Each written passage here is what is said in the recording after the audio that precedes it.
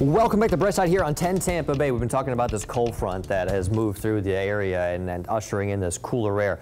We're watching this because it's actually going to be the focus for some tropical development later this week into the weekend. So there's our front there moving through the southern part of the Florida Peninsula.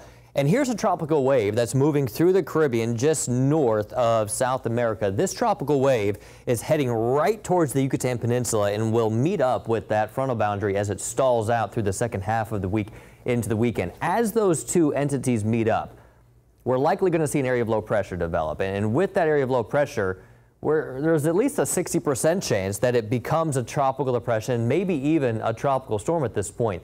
So we've got the spin, and we also have plenty of warm water down there in the western Caribbean and southern Gulf of Mexico. So we really have to watch this area closely. If it's not going to be this system, potentially another area of low pressure developing with a secondary tropical wave as we get into early next week. So this is the area of low pressure that the GFS model has been tracking.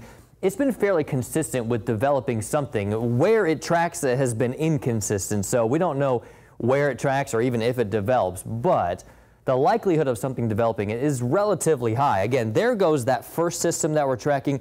Here comes another tropical wave that GFS model is showing signs of developing as well. So we've got to watch this area here this time of the year in this part of the Caribbean. The likelihood of development is pretty high, so something to watch, but right now just a 60% chance that we could see a depression before the weekend is all said and done.